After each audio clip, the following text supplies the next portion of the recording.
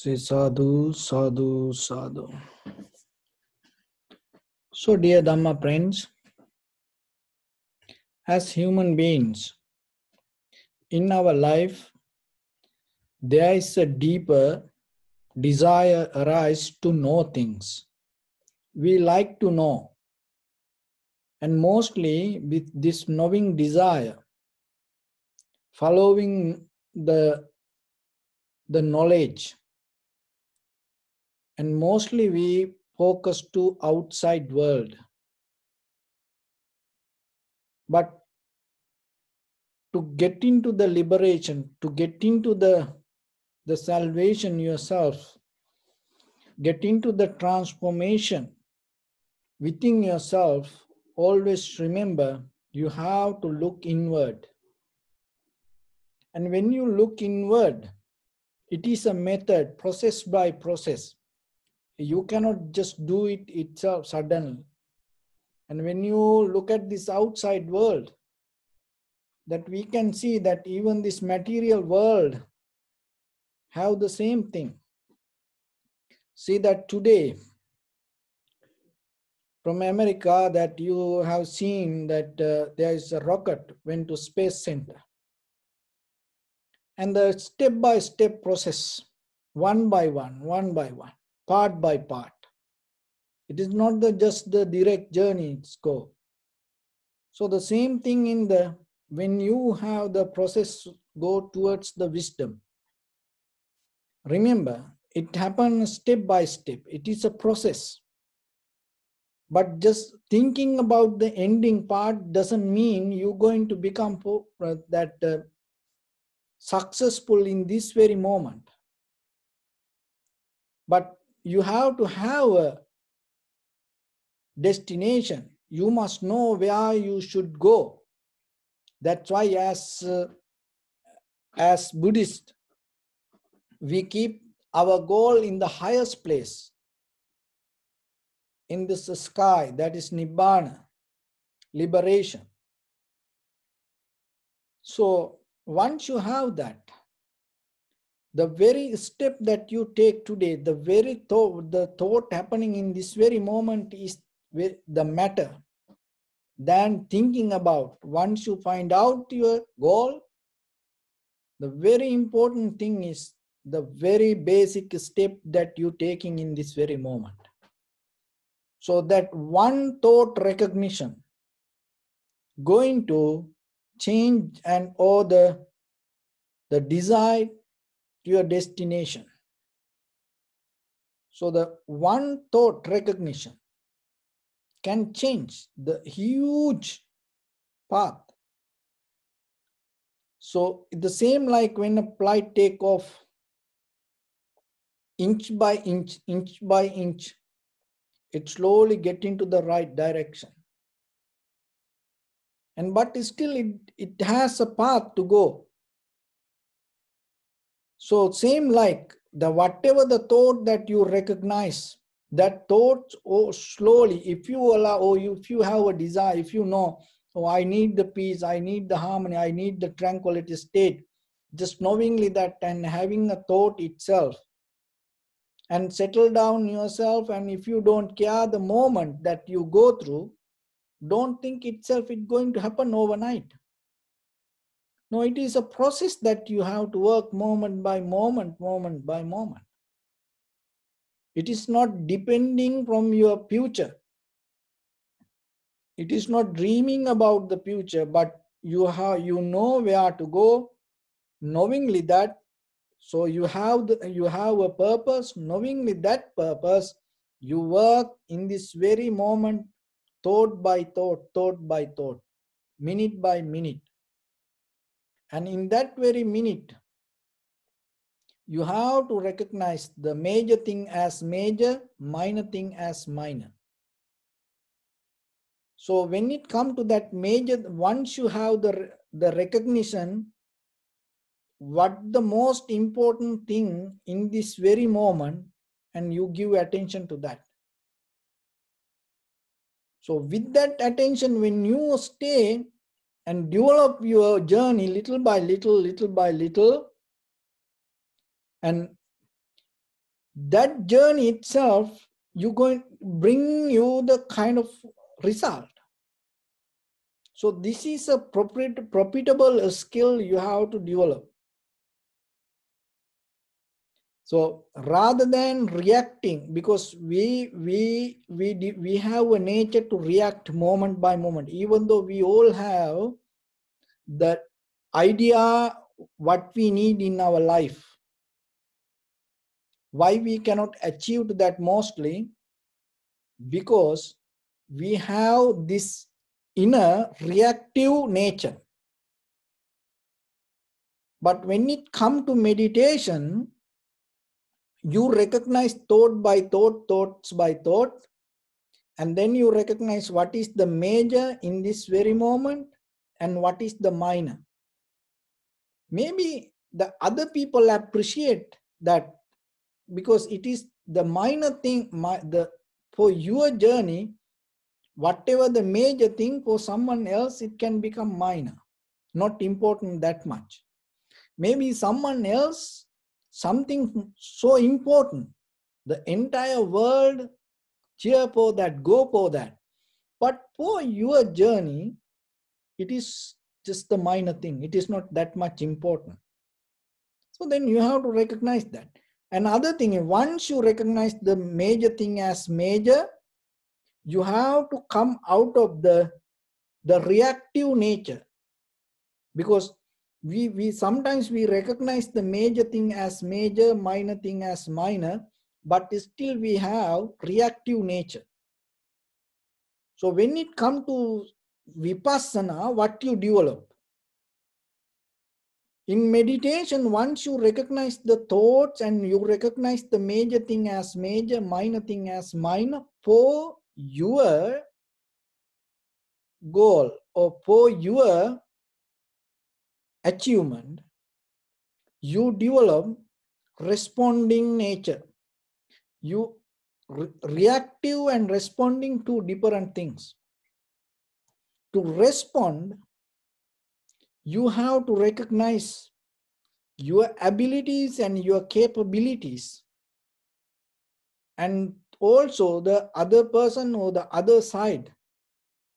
And in between this both, the time and space, this all you have, the complete whole structure you have to understand.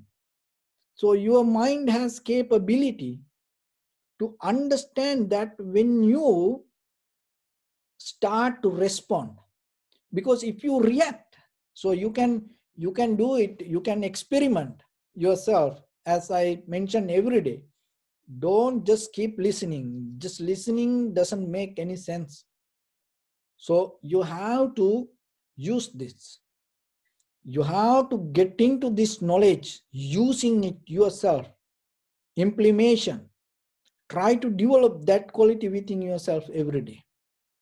So once you recognize anything as major, rather than responding to it, once you start to, rather than reacting to it, once you start to respond, you become more aware.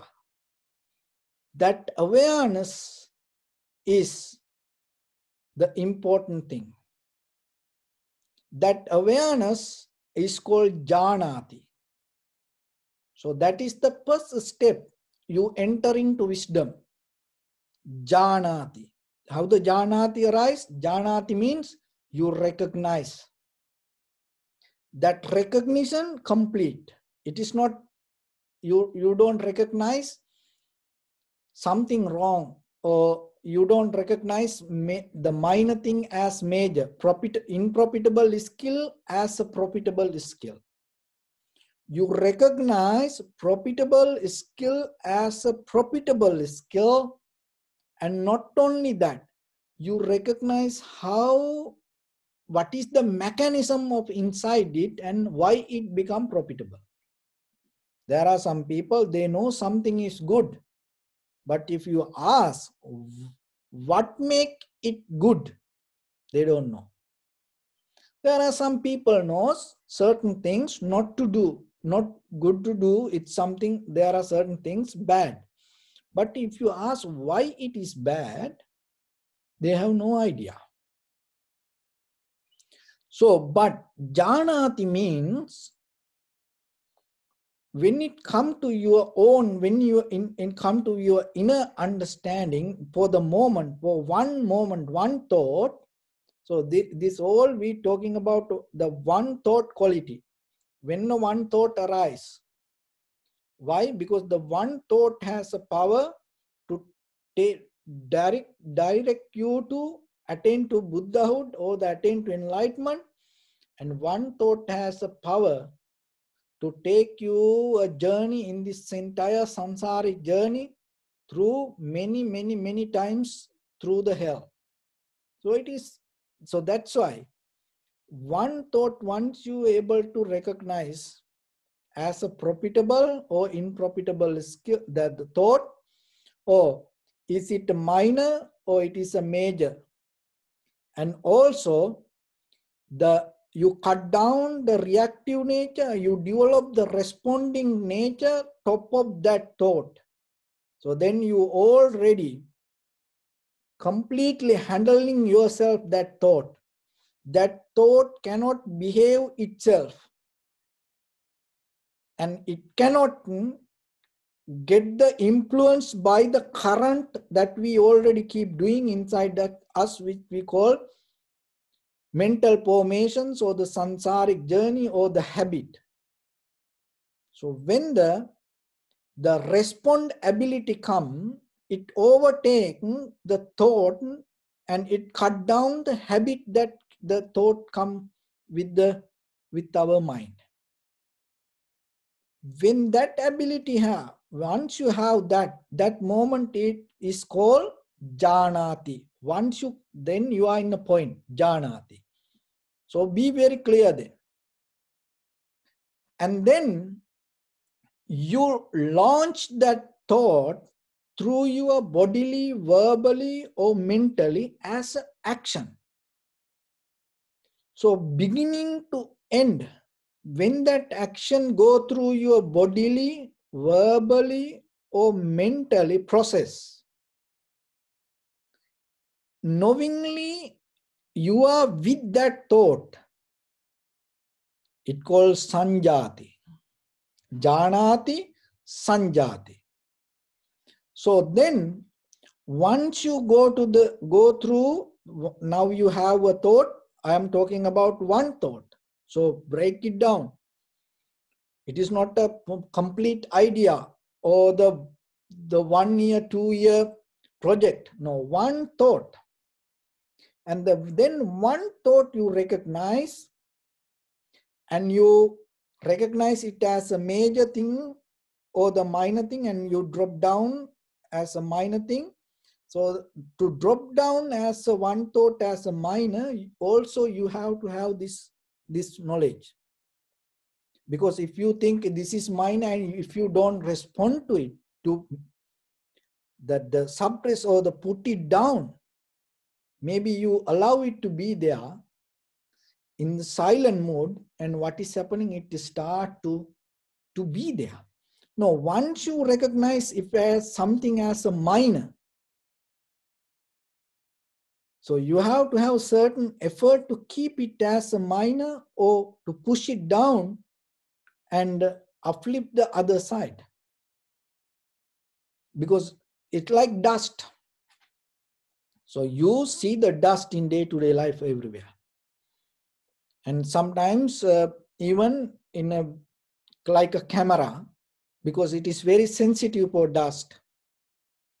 Or maybe your watch or something very special machine, that if you neglect the dust, and what will happen? Little by little, that dust can create something inside it. So then you have to remember, once you recognize in this very moment it is a minor thought, don't neglect it. Why? Because if you neglect, it's going to be there in that level. And then little by little, and you complete the major thing, And then suddenly sometimes when you get into rest, when there is no major thing in your mind for the moment, the whatever that minor thing, if it is still exist, what will happen? That minor thing become major. So it is very deep. Try to recognize. This is why, so as example, you want to eat something, and then the doctor say, don't eat sugar. So I just get a physical example. You can apply it to anything. So while you listening, you have to get other examples, and because according to the time we cannot get into that examples. So the doctor say don't eat sugar, but you find a cheesecake in the middle of the night, and then you recognize, oh, this time is not good to eat. And why? Because doctor told me, and then now you recognize major thing as major and minor thing as minor. So it is a minor thing, the major, you have to go to sleep and have a good rest. At night, maybe that is what you have to do, or maybe you have to read a book, or you have to practice meditation or something. And then you keep that idea, eating cake is not good for that moment. So that makes sense. You have a point. Why? Because there is something you have to do. And then you done it. Then you come to rest. You sleep, and in the morning you complete and done and everything good. You had a good rest and everything okay. Now you rest. In that resting moment, that cheesecake become the major thing deeply inside your mind. It's going to take you, if you're not aware in that very moment. And if you didn't have the sanjati, why you make it as a minor? So in that very moment, if there's nothing to do, maybe you're going to go for that cake. But if you had the idea, oh, this has sugar, if I eat this is going to make me sick again. So like that, if you see why it is become minor, that will help you to, it doesn't matter if you are resting or if you are busy or doing, even if you are hungry, you're not going to go for it. So that is why you have to be the complete process when it comes to sanjati. You have to know exactly 100%, crystal clear, you know it. Major thing as major, minor thing as minor, and you are not responding, and with the fully capacity of your mind, consciousness, awareness, with the sati sampajanya, knowingly, you responding to your one thought. So it is a process. And then that thought, if it is go away, or if it is become action, then you have to have the bodily, verbally, or mentally action, the process. And that process, you keep tracking itself, sanjati, janati, sanjati. And the pajanati means 100% from beginning to end. You know crystal clear how it happened, and with the authority of, with the complete power of your consciousness, awareness, clear comprehension, sati sampajanya, you end your bodily, verbally, or mentally action. If you able to do one thought action, janati, sanjati, pajanati, this whole process, that thought has no power to create a habit inside you, or create the repetition, reaction, or the karma inside you. So that's how, if you able to develop that process for one thought, in that one thought arising existence and disappearance, with the process of action, you complete. That completion itself take you out from the samsara. Why? Because how the samsara arise? Samsara arise with the mental formation. You have a thought, and that thought, you don't recognize major thing or the minor thing. The reaction come with that thought from your past memory and take it, and the thought have the authority to go with the reaction or your past habit, and then you don't know what the outcome come through your bodily or maybe the bodily, mentally or verbal action, and that action again bring the reaction, so it become action reaction action reaction action reaction. This process we call life. Life is the result of your actions and reactions. That is what called samsara. But breaking down is, you can do it. To break down, you have to focus to your mind. Not only focusing, you have to go with the practice, with your mind, with this process. Remember, sanjati, there are few qualities when it comes to sanjati. How does the sanjati become complete? You recognize the thought, that thought, major thing or the minor, and then without reacting, learn to respond. That is sanjati. And the janati. The sanjati means the thought arise itself, it's not going to disappear. Why? Because thought arise as a result of the previous current, that's called sanskar, mental formations. So it's like a seed, just throwing away or holding it, pushing it, suppress, hiding it. You cannot that kill it, or you cannot take out the nature of it, or just keeping the seed in front of you, just praying, or don't become a plant, don't become a plant. That doesn't mean the seed not going to become a plant. One day, if it is find the good soil, it will become a plant. So like that, the thoughts. So that's why sanja, that it has a reactive nature. So the process, if you aware, if you mindful, the process is going to become okay. And then pajanati, complete, you complete the process till you watch, you observe, you are monitoring the process knowingly from beginning to end. And the end, when the end result come, you know this thought end here. And then when the another thought come, you get back to that another thought with that process. When the another thought come, you get back to with that process.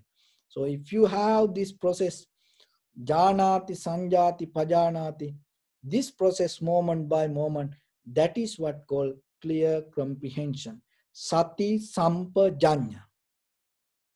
So that is a method, that is the method in the deeper level of vipassana. You, in this very moment, you break down the pattern of samsara. And in that very moment, you have no DNA reacting as a pattern. It's completely become new moment for you. And that is the moment you can end the journey of samsara.